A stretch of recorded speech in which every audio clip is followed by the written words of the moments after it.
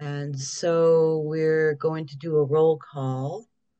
So let's see here. Beverly Bates. I'm here, but please call me Bev. Okay, Bev. Uh, Richard Abuza.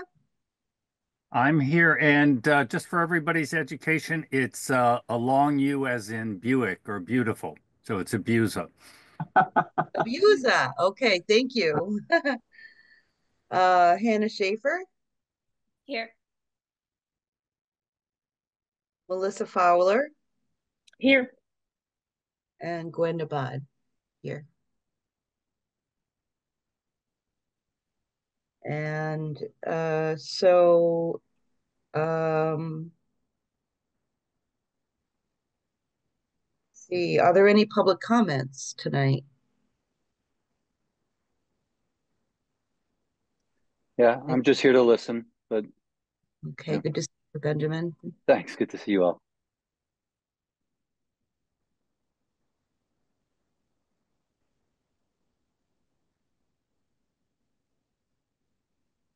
Okay, and then do we have minutes for the November 4th meeting? Carolyn was staff Nat. I don't know if she had them out. I didn't send them out. So I Okay. can double check if I have them, Okay, and we can do that for next meeting. okay, so can we table the approval of, can I get I guess a motion to approve the minutes from November 4th, put that on the table for next month? Correct, yeah. Somebody offer a motion for that. I move we table the minutes. I second. Okay. So let's see. So to approve that, we have to do a roll call. So I'm going to call Hannah Schaefer, Yes. Richard Abuza, Yes. Bev Bates, Yes. Melissa Fowler, Yes. and Gwen Dabad. Yes. Okay. Uh, Now moving on to number 5, discussion on Northampton draft workforce housing special tax assessment district. So uh, I'm still learning this stuff, but Keith, I'm going to assume, Yeah, that's me. So yes. thanks everyone. I'm just trying to get caught up with everything. But so working on a smaller laptop. But so it's the workforce housing special tax assessment district, WHSTA. And it's a framework that the state allows for a city to create a continuous area that allows that is approved by city council, um, and this allows developers that create workforce housing, which is anything that is above, well, 80% to 120% is the going rates of what is considered workforce housing or mixed income. And so the developers, if the city approves this, developers are allowed to have, for a construction period of 2 years, they have 100% of their taxes abated, and then 75, 50, and 25 for the next 3 years. Um, and so we're investigating having a district like this in Northampton. I can pull up the map here very soon, but it's basically all downtown core, a lot of Pleasant Street, and then jumps over to Holly Street and up King Street. Um, there's some what we call underutilized parcels that are currently vacant, or kind of so there's a lot, and there's some parcels that we would are considering kind of very important. So 33 King Street, That's the old courthouse at the 79 King Street, which is already slated for there's a developer looking at putting in, I want to say over 100 units. They're doing some permitting at the moment. Um, this district also includes the giant Honda site on King Street, like 171. So if they ever change their mind, they could utilize this. And so it sounds kind of weird why we not taking taxes. You know, workforce housing, there's less funding for these at the moment. So this will be able to tap into that. Um, and I pulled up in a letter I sent you all, kind of pulled up what some area median income uh, would look like. And so what does, 80% or 120% of area median look like? And if you give me a second, I can pull that up.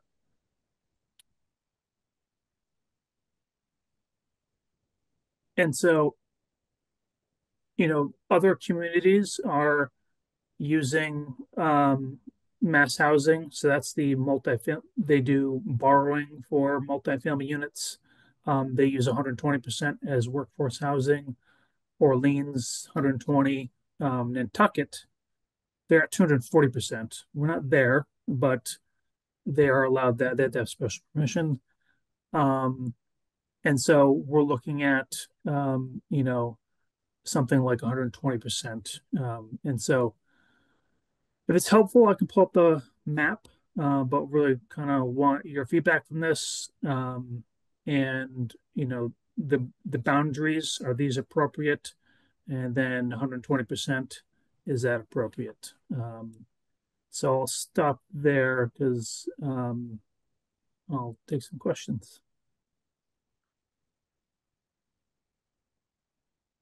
Richard, go ahead. Yeah, this is not a question, but it's sort of, since public relations is part of our mission here. If it's called a special tax assessment district, the first thing that's going to happen is people are going to think that everybody's going to have to pay an assessment to do this. And it's actually a tax incentive district or a tax relief district. If we're trying to, we might have to call it something for statute, but when we talk about it in public, I think we might avoid some confusion if we call it a tax incentive district. That is good, good, good stuff. Yes.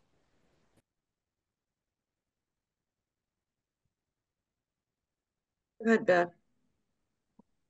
So in the Great Minds Think Alike, I did a little of the math, and feel free if anybody came up with different numbers.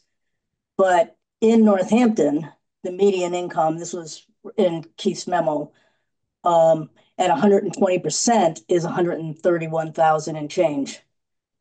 100 is 109 and change. I'm going to take you down the road because I think it's important. 80% is 87,000 and change, and 60 is 65,000 and change. If you happen to be at the 120 level, and you use 30% of your income as a standard for what you pay for rent, you can afford to pay rent of $3,285. I also looked at what you could buy for that. The median home price in Northampton is 468,000 and change. We could quibble about that number because obviously it changes all the time, and that's a median, which means it's smack dab in the middle, not an average. Right. But basically that household, if they put 10% down with current interest rates, could afford basically to buy a $500,000 house. In terms of rent, as I said, for that household at 120, they can afford 3,285. the most current I could find median, again, rent for Northampton is 2,300. Now I understand there's a real scarcity issue. So even if that's the median rent, if you can find the unit, you're feeling good, right? The listed vacancy rate is 4.4%, which is a low vacancy rate, but not the lowest in the world. So when I looked at this, I had several thoughts. One, I don't think this is particularly targeted. I understand mass housing puts a cap on the rents that you can charge if you're financing with them, but that's very different from mass housing saying that's what workforce housing is. And it's certainly not what I understand to be the meaning of mixed income. Mixed income, by definition, means that you're serving households up and down the income tiers. Right. 120 is a generally accepted max, but I think for our purposes, we might at least want to talk about whether we want to say 100 seems like enough of a max. I understand that there's no regulation around this. There's what the practice is of other communities. And so I found it entertaining that Nantucket put their cap at 240% of median. But I think Right. we at least ought to think if we want to kind of put some downward pressure on that, given that if you buy these numbers, 120% of median family is not experiencing much hardship in the housing market here. The other thing that I would suggest is, and again, tell me if there's a rule about this somewhere, I think we should have the bottom tier be 60%, because if it's at 60%, it qualifies the developer to use tax credits if they choose. They don't have to, but they could. At 80%, you can't, unless you have some other way that you are actually serving an average of 60% of median. The question rolls around. I have 2 or 3 questions. I know it sounds like I'm just delivering a speech, but is it both rental and homeownership, or just rental? Just rental. Okay. And if you wanted to get some subsidy, you the developer, into the development, some project-based Section 8 or something, could you? Is there any reason you couldn't? And then you could be serving people at 20% of median. There's nothing that precludes the developer from doing that. Right. But there are some stipulations about the AMI level that they have on there, targeted for what they're calling workforce housing. Right. And so there's more weeds in that, but Yeah. Yeah. And then my last question is, if the city anticipates there's going to be, I guess it's an entitlement, right? So if you build it, you get it, right? So there's not a competitive factor here. Right. And so can I just clarify one thing? So Yeah. you're right. So this plan, it's adopted by city council, and from that moment when it's adopted, it starts a 3-year clock. And so to get a plan approved, you must have a developer signed on. And so it's not we build it, they will come. It's you have to have at least one developer with a parcel. And it behooves you, if you want them to use it, to kind of talk with them and line it up. And so what we're trying to do is talk with you guys, get some feedback, and when it's good, bring it to city council and bring it up to their radar. And if they have any changes, and really when the developer that we're talking with is ready to go, we will get it approved, and that starts the clock. So it gives the developer more time. And then obviously any other developer coming in afterwards would have the ability to use it. So one more thing, and then I'll shut up.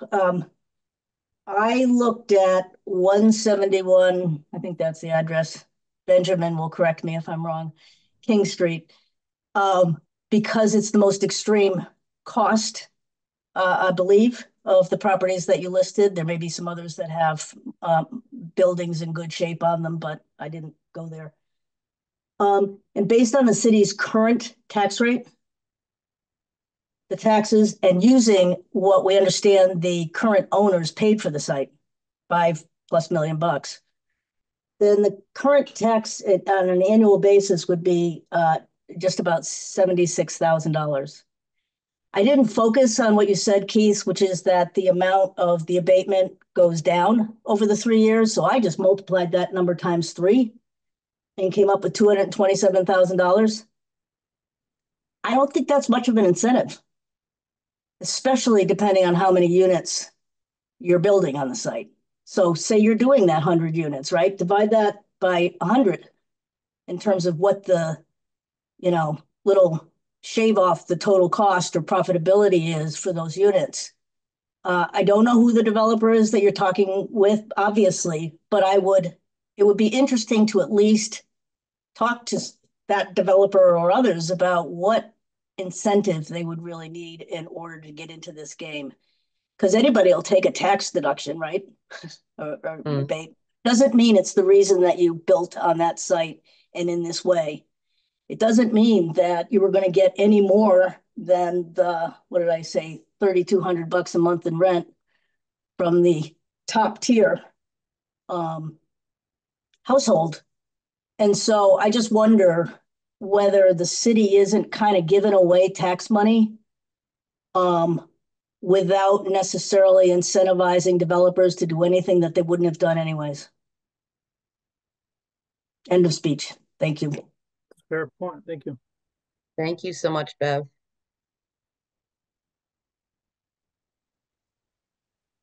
Anybody else? Do we have any feedback about what other towns have done or are planning to do and what the effect has been, or is this too new? I reached out to Nantucket. I believe they were using it, and they said they were at 240. That was much earlier in the year, and so I did a lot of research earlier, but I didn't find a lot of data out there.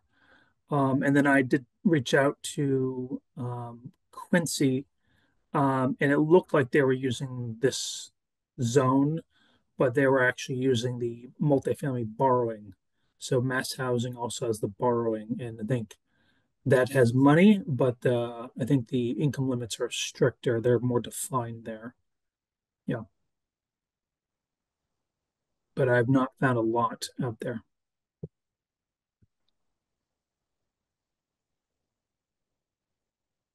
I guess my question is, I mean, the area median income includes retirement income, and it's not exactly a reflection of the working income of actual like workers, like everyday workers. Um, you know, um, so I guess that's like for me a little bit of a conundrum. I don't know if that's how you pronounce that word. Um, in terms of equity and accessibility. And so I mean, you said there's nothing that would preclude them to go as low as 60% or even 20%, but could there be a way to do this that could preclude them? And that would that not, then that would be even less of an incentive.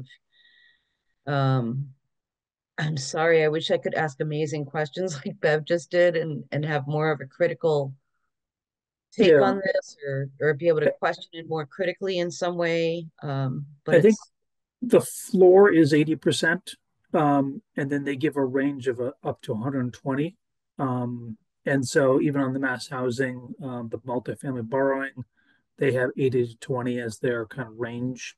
And there's just a few outliers out there, using 110 or 150, but I don't think those numbers would fly for us. So I think our spot would be, somewhere in the 80 to 120. Okay. If I could just help clarify a little bit, Mass Housing is a lender, and their tool for lending is tax exempt bonds. And so they have to have a cap. But most of their deals are not at 120% or even close. Most of their deals are true mixed income, which means that, Right. probably they have tax credits and low income housing tax credits, excuse me. That's a federal program, and a whole bunch of other subsidies.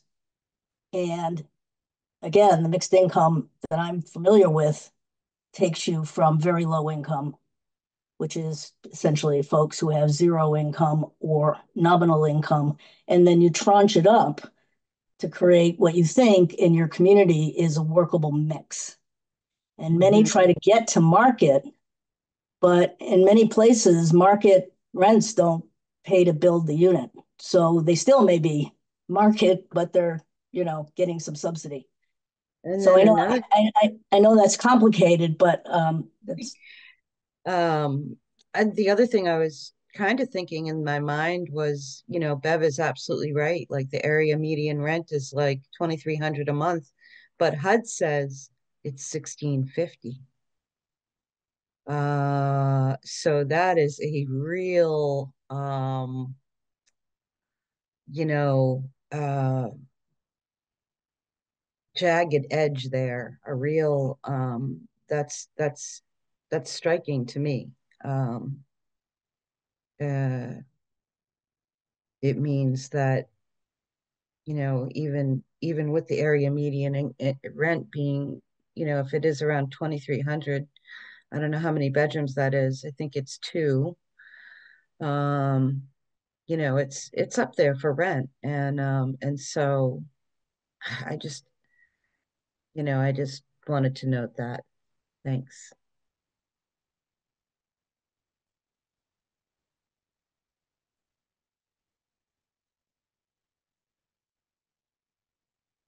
Yeah, Gwen, I think that's The more housing we build, the more that opens up.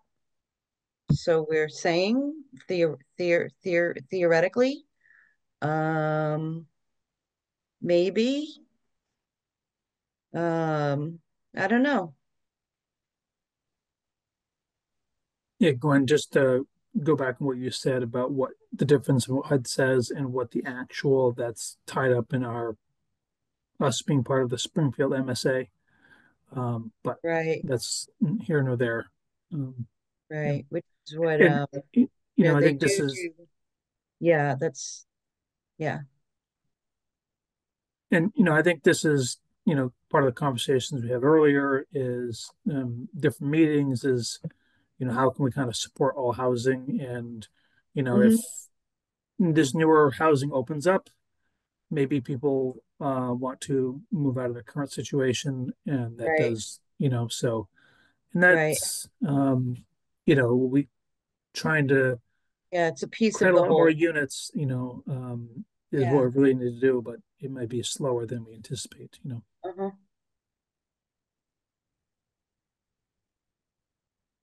Is a sense of what we're thinking that we certainly want to encourage any program that's going to increase housing stock and especially increase affordable housing stock. And so we're supportive of the concept, but we're trying to delve into what our recommendation might be about how it should be structured in order to best accomplish that. Is that sort of the place we're at now? Yeah, I think we want to be able to use all the tools in the toolbox and, uh, you know, trying to put something together to make sense, but obviously, getting feedback and, I don't have the developer's mind. Bev has a lot to speak to that. And so, if this is something that's truly worthwhile, or are we missing something here? But it doesn't seem like a huge lift to do this. and there's not like ongoing monitoring or something like that. So if if if the developer's on the margin about doing a deal or something, or maybe they see this and they just get interested, I don't know, but um, we want to at least have it available. Okay. Keith, did you guys discuss at all the possibility of changing the rate at which the tax abatement or whatever it is goes down in exchange for greater affordability? Um, that's a good question. I mean, Great question. the regulation. Well, I don't believe that you can because there's a 40-page document by the Division of Labor Services or something that determines all this. And so it's a to Richard's point, it's a tax incentive. Um, it's a TIF and a workforce housing manual. So Yep. that weird word of, oh, this is an assessment or something that would scare people off, the TIF, it's kind of tied up in that manual. But they're very clear with the 100% for construction for 2 years, and then 75, 50, and 25. Hmm. So basically, it's going to reduce the cost of construction by whatever the number actually is. It's not going to have much impact on the long-term operations of the real estate because nobody's going to underwrite it, right? Um, and all I'm trying to suggest is that if the city is going to do this, they want to know that they're getting something for it, right? And maybe the way to do that is, as perhaps being suggested, you roll it out and see how it goes, right? Mm-hmm. Right. Okay. Does anybody else have anything they want to add to any of this discussion?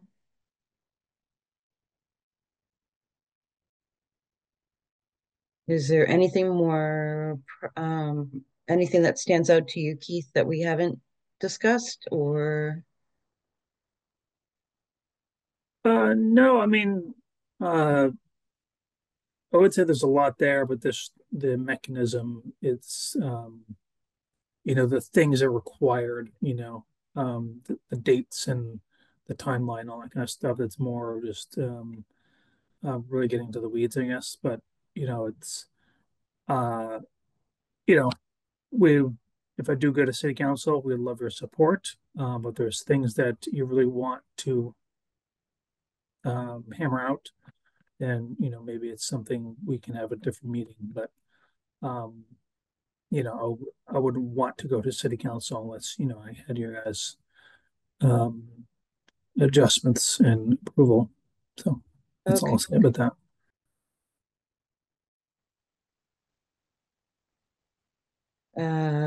When would you go to city council with this, Keith? Isn't that a hard deadline? I think, like I said, once they approve it, it starts the clock, but I want to get it on their radar, get their feedback. And then whenever, if the developer does move forward, then we will go to city council for their approval. So it'll probably be two meetings with city council. One, just say, hey, Okay. this is what we're trying to do. Do you have any feedback? And then make adjustments and then go back to them for approval. Okay. Should we continue this discussion for another month to think about any further questions, or does everybody feel as though we've had some, does anyone still, want some answers before we would approve for Keith to take this to city council? Does that make sense? Yeah. Gwen, I'm just curious based on what Keith just said, and maybe you can't answer me, Keith, and that's completely fine. But you made it sound as though the developer is sort of asked for this. and you're creating a program around it, or you talked about, creating a program like this and the developer said, oh, goody, I could use a couple $100,000. I'm just trying to figure out why your timetable is tied to his or hers. I was the one that really kind of did a deep dive on this, and I said, "Hey, let's look at this." I walk around the city and I see a bunch of parking lots and just on buildings not being used, and I've been doing that since I was going to Pearl Street as a high schooler, but um, and so looked at it and kind of put some numbers and did some stuff in Google Earth and said, hey, that looks like it encompasses a lot of stuff. And then talked with Director Mish about it. This was over the summer, so this is not new. But I think since then, she's talked to other developers, people that um, have things in works or, looking at parcels that are not being utilized for what we want them to. Like 171, the big block of concrete and cars or asphalt and cars. Um, so I think I wasn't part of the conversation with the developer, but I think she talked to them about it and like, hey, that sounds like something we might be interested in. And it might help move the numbers because financing is changing as the interest rates move. So the numbers Sure. change. Right.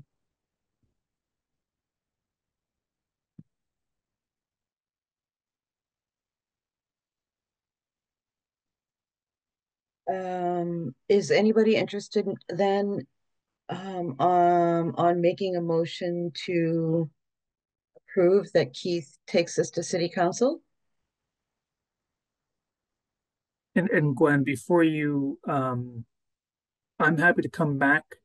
I have Okay, like the text, I'm giving an overview, but we really need to have like a text that okay, describes more in detail about the plan, the zone, sure. and then kind of the approval process and just the administration. I can next meeting or next two meetings, I can send that out and you can read it. And then you'll have a better understanding of what I'm actually. Okay. So should we hold off on that then? I mean, um, well, now you just said the word zone. Richard, go ahead. Yeah, I want to point out that I think one of the things that's been of concern to me is so much of the focus has been on home ownership, which certainly is a wonderful thing, but we do have a real shortage of rental housing, and any rental housing helps our market, especially anything that's workforce. And I also, in reading the various articles about demographic shifts, it does seem like the paradigm of home ownership is not quite the holy grail that it once used to be, and that Mm, there's generational preferences, both uh, right. upper age and lower age, that are saying we prefer rental housing. So I do think it's important, I don't know if this is the mechanism for it because I haven't fully digested what I think are some good questions from Bev, so I'm not prepared to recommend it, but I am pleased to see an emphasis on rental housing. Okay, thank you.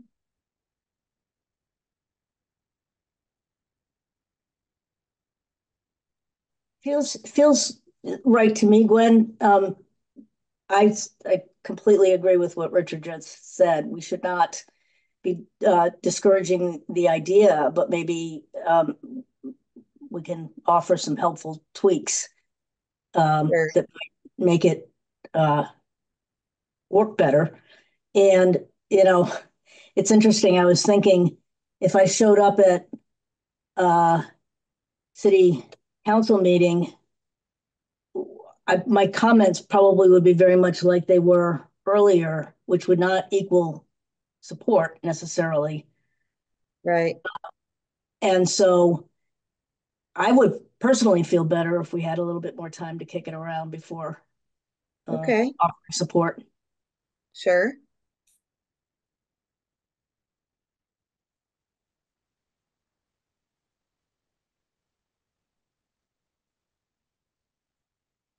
Okay, so we will, I think Melissa left. I'm not sure that we still have a quorum. Oh, Melissa's here. Do we need to vote on tabling this? No. Just, Well, it seems this is just listed as a discussion, so it doesn't look like it was going to require a vote or anything like that. And Keith, if we can work on just getting, you know, more familiar with this and more information, that would be great. No problem. Okay, thank you.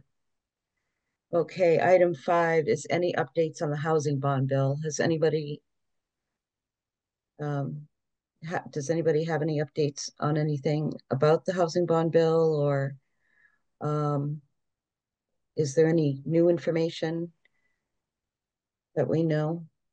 Go ahead, Hannah. Does that include updates about the like broker fee home rule petition in relation to Sure. the bond bill, or Yep, okay, because I don't want to be jumping the agenda if there's also a right. section for A housing bond bill or a bond bill adjacent, I'd say. um, does anybody else have any other updates for the housing bond bill before I jump in? I really don't. Okay. So I did reach out to Representative Sabadosa about the broker fee home rule petition. It had been in the housing bond bill, but I think as folks know, it didn't end up going through to the bill at the state level. Mhm. Um, so I had asked her what the next steps were at the local level, and she had said that unfortunately, if we want to continue with it, that it has to be reintroduced. So uh, it sounds like there's still some possibility that at least at the state level there are groups working on it, and that so I think my next step is going to be to reach out to them and see who's working on it. But I wanted to ask with that, like, if it made sense for us to continue, what the next steps are. I don't know what it looks like to reintroduce a home rule petition. Like, I don't know, does it have to be rewritten with slightly different language? Does it just get resubmitted and the process starts again? That's where I run up against the limits of my knowledge. That's a great question. I definitely know that Key is working with some of the groups that are continuing on this mission. Um, I know, like with a lot of the public housing stuff, it was a lot of interacting with different groups like CHAPA, Mass Union of Public Housing Tenants, signing on to petitions, looking at the wording of what was going to go into it, or different things like that. So that would be my suggestion, I guess. So do you know, Gwen? Because I know, with the initially, my recollection was the process was that we had sort of draft some language, and then it went to city council, and there was some language drafted there, and then Representative Sabadosa and Senator Comafort had gotten on board. Yeah, I'm like, yeah. is is it possible to just sort of use the, like, because the template's there, uh, uh, Well, I would definitely go by the original template, and then try to find out like why, like we know that our representatives supported that, which is wonderful. Um, I guess it would be like sort of like looking around and trying to find out like it's like, okay, who voted against it? Or did it just never come? Did it just never come to the floor? I don't know, if it ever even made it to the floor. Do you? excuse me, the last thing that it said was, let me see the exact language, that like a study, the bill was accompanied by a study order in September. I don't know exactly what that means. A study So order, it said? A study order. All right. Well, I don't know. We could look into that. I mean, do you want to offer to look into that? Sure. Yeah. All I right, mean, I'm cool. I happy mean, to just keep going. I was sure. curious if anybody else here, had more information than I do. Right. Otherwise, I'm happy to just keep Yeah, just going. yeah, and if you need me to do any digging around, let me know. Okay. So, great. And Okay. Go ahead. mhm. I Nope. I just wanted to ask, I mean, if folks have any sort of preference between like pursuing this at the local level versus trying to join up with groups at the state level, or if just any motion on this is good motion. I don't know if it would be supported. Oh, do you mean like as a home rule petition or something like that, or Oh, just sort of general opinion of the housing partnership about, where my efforts could be best spent at this point. I would say if the original issue is the state, then I would start there because I know locally there was a lot of support for it. Not 100% and not by everybody, but it was a popular thing, so Okay, statewide. So that's just thanks. my thoughts on it. I don't know if anyone else has any thoughts on that.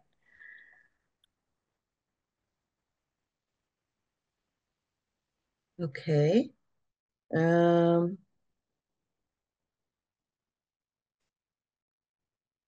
so I'm going to move on to number 7, updates on city zoning reform, Hey, which, Glenn, yep, um, I do have an update related a to housing fund. Okay. the Affordable Homes Act.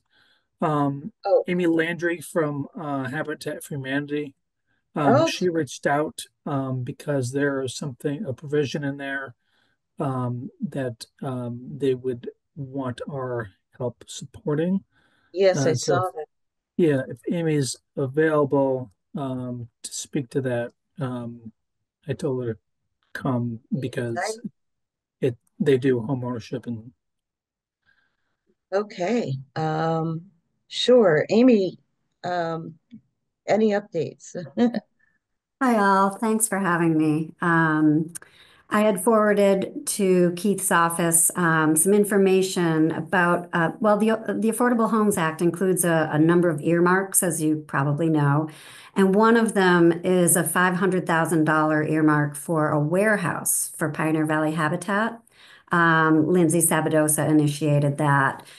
And for us, right now, our stuff is warehoused everywhere. It's in the basement of our building. It's in a church back lot. It's outside our building. It's in people's garages.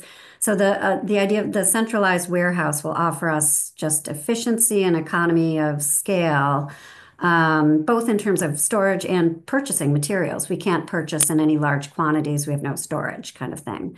And with the costs rising so exponentially lately, this is just really critical for us for keeping homes affordable. So anyway, this earmark is not automatic. And we need to lobby the EOHLC to include the earmarked amount in their capital improvement plan, which will be put together at the beginning of 2025. Lindsay's basically said, squeaky wheel gets the grease, and as much as we can lobby, send letters, that'll ensure that this gets into the whole budgeting process. So, Sure. oh, go ahead. Oh no, go ahead. I, Oh, I was I was agreeing with you. Yeah, the lobbying thing. yeah. Yeah. Well, so the Hampshire Franklin delegation has signed on to a letter that we co-authored with Lindsay to go in to Secretary Augustus of the EOHLC. And then we're just reaching out to all of housing and home ownership advocates, you among them, to see if you'd be willing to write a letter of support. And I believe, Keith, with that message, I sent you also the letter that we sent, as well as the letter that went from the delegation that just gives you all the background information. The line item number, and the amount and what Right. it's going to be used for and so forth. And just hoping that the housing partnership would be willing to send a letter for us. Sure. Where would the warehouse be? Great question. We have a committee now that's just looking into possibilities. The earmark specifies buying a warehouse. We still are working out whether that is necessary now that that's the language, or whether we could also take over a warehouse that already exists. So we have a couple of commercial realtors just beginning the search. It's still early though, as you all know, real estate changes day to day. So we don't want to get too far down the road until we know for sure this is happening. And in the meanwhile, we're just in the very early exploratory stages. For us, we are also kind of developing a set of questions for all of our users to determine best location, everything we need, making sure this is the one warehouse that we get. And we may try to include office space as well, just to consolidate operations. Hmm. Okay, thank you. Does anybody have any questions for Amy? Go ahead, Richard.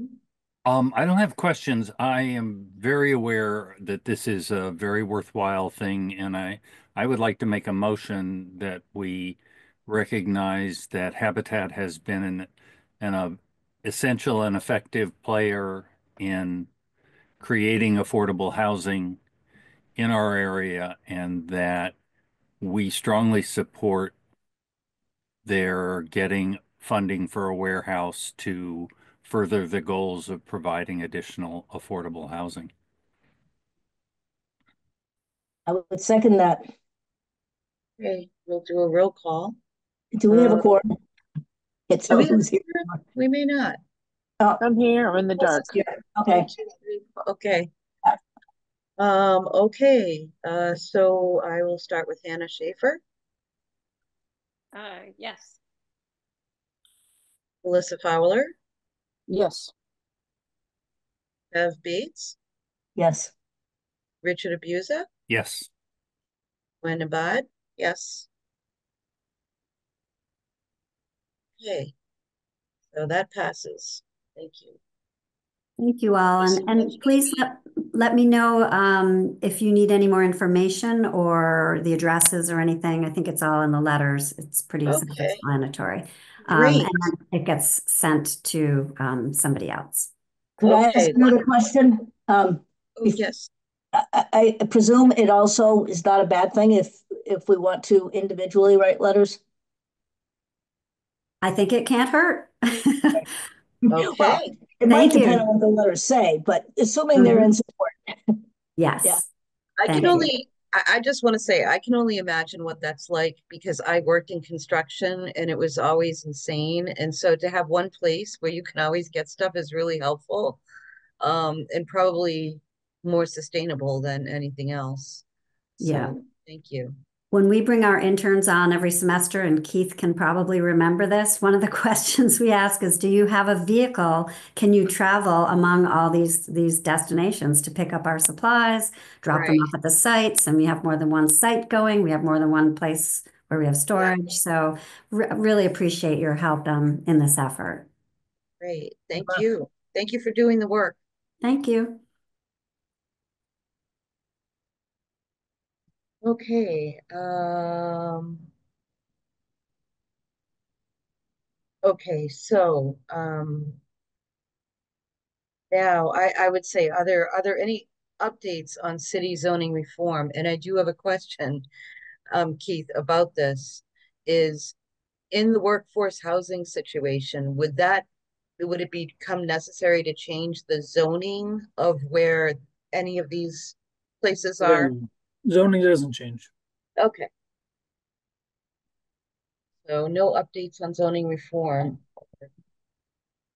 Go ahead, Bev. No?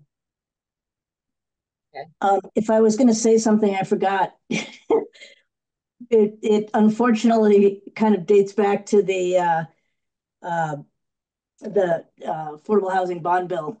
I'm wondering if at a subsequent meeting we could maybe drill down a bit and understand what parts of the bill that the city at least feels are most relevant and important to support. And I've heard just through the grapevine that the state is completely overwhelmed in actually rolling out meaningful program guidelines and timelines and all that stuff because they're, overwhelmed with other stuff. I don't know if that's true, but I would be really interested in sort of what do we see coming down the pike? A lot of it's just additional funding for old programs, and that's great. There are a few new things in there that kind of interesting, like the commercial property conversion program, which seems very relevant Right. Northampton. Yes.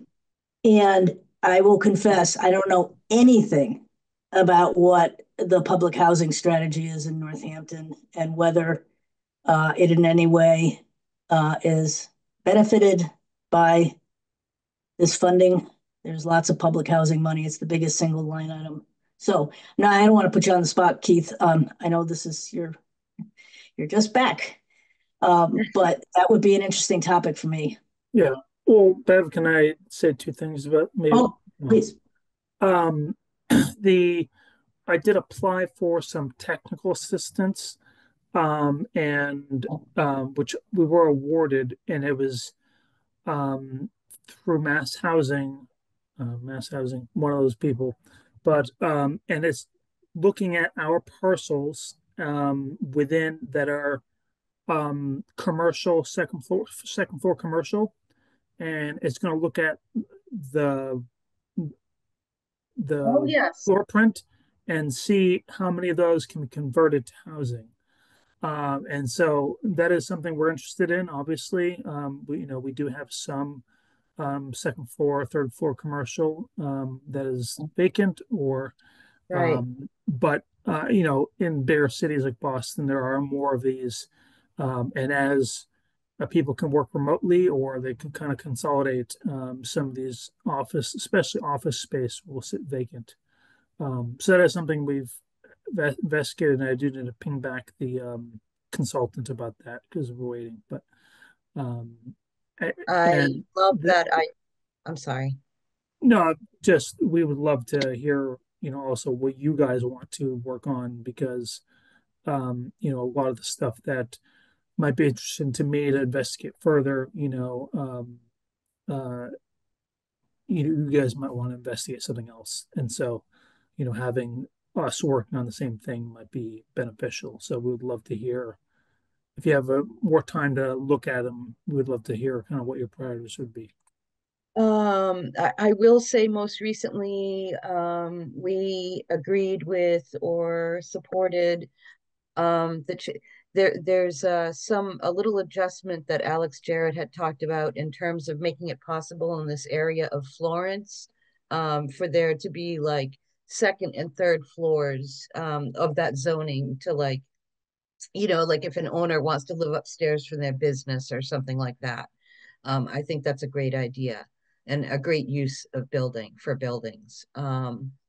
And then the other thing was the approval recently that we had in the city for the carriage houses to be for conversions of that sort. And I think that's a great idea. And I believe that went through. And my phone is ringing right now, and I don't know exactly where it is. So sorry about that. Um, okay. And then is there anything particular that anybody wants to discuss next month in regards to the Affordable Housing Act?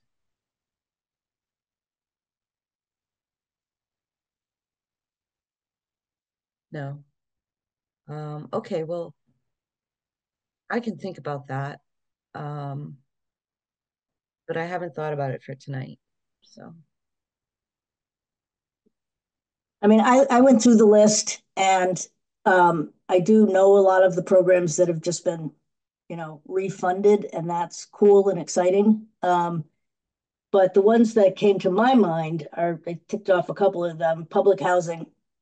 Again, I don't yeah. know if it's within the purview of this group to ponder public housing, but it is a major affordable resource in the city, and I just don't know how it's doing. The commercial property conversion program, plus there's a commercial property conversion tax credit. And I got to believe that if you combine the two, it gets to be fairly potent. Right. And obviously, historic rehab tax credit is not new, but there's a fair amount of money there. And it seems like there's a never ending need for financing for historic properties in Northampton. Um, and I had the habitat thing on my list, but in any event, there's so much there. I can understand why it's mind numbing to think about what you might want to talk about, which is why Right. I asked what Keith thinks, is of particular interest to the city, based on both priorities and kind of niche things that Northampton needs. This I will say about public housing in regards to the housing bond bill, it's the most amount that's been approved, I think, ever in the history of Massachusetts into updating public housing. But what that looks like on the ground to residents and what that might look like to executives might be different. Um, so, I the other thing is, I'm not sure how the state is going to distribute the monies. I think it's going to be needs based, that whoever needs it the most gets it.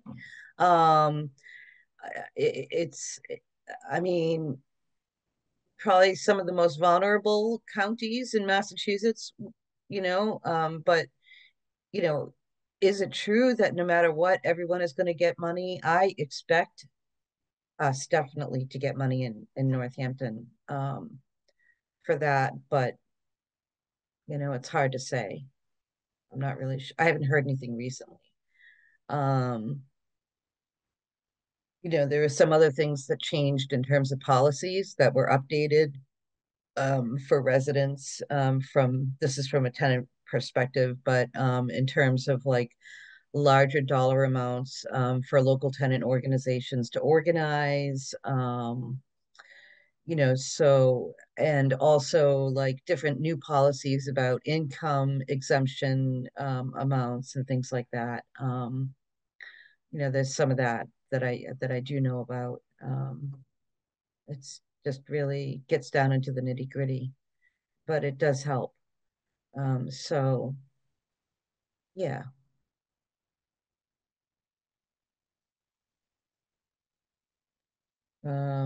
For next month, I think we can discuss if there's, I would say like for next month, if there's anything that anyone thinks about throughout the month, just email and let people know and we can put it on the agenda for next month. Is there anything to come up tonight that nobody has anticipated?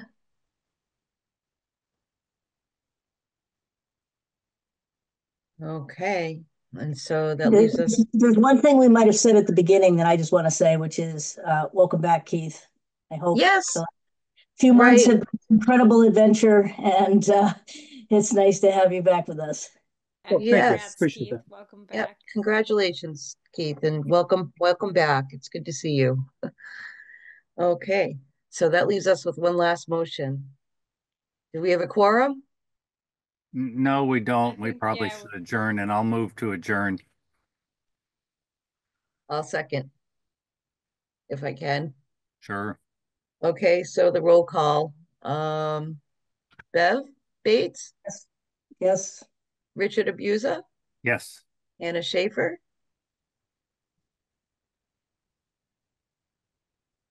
Hannah. oh, yes. Okay, and Gwendabad. Yeah.